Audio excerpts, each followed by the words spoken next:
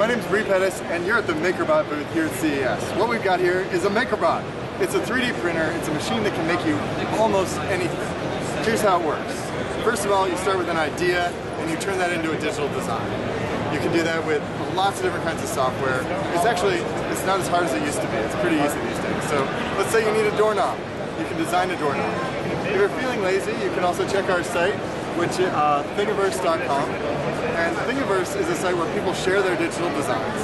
And there's actually 8 different knobs on Thingiverse already. You can just download one and then you bring it into your computer and you press print. Then the machine takes plastic from down here and it comes up through this thing right here and goes into the plastruder, the plastic extruder.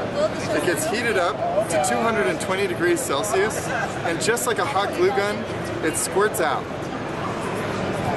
Then it draws, in this case it's drawing a box in the shape of a heart. So it draws a heart, and when it's done with one layer, it lifts up a little bit and draws again.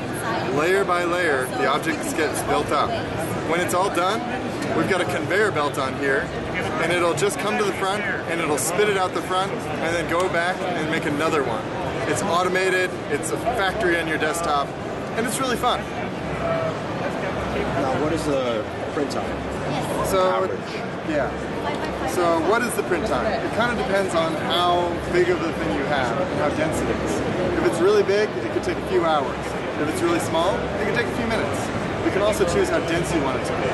You could have you could make a bottle opener, and you could make it so it's totally hollow. It would be a little bit fragile, but it would be really fast.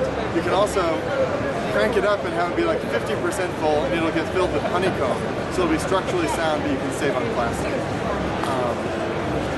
It comes as a kit, so when you order one, you go to Makerbot.com and you get one. We ship it to you, and then you put it together. You can see these nuts and bolts here. It's kind of like IKEA furniture. And then once you've got it all together, you start it up, and you just start making things. How much does your units retail for? Sure. The Makerbot is $1,225, so it's the cheapest 3D printer. Get you started in 3D printing, making whatever you want. And is it available on the market? What's that? When will it be available on the market? Oh, it's available right now online. You buy it, we ship it to you, you start making it. Awesome. Thank you very much. My pleasure.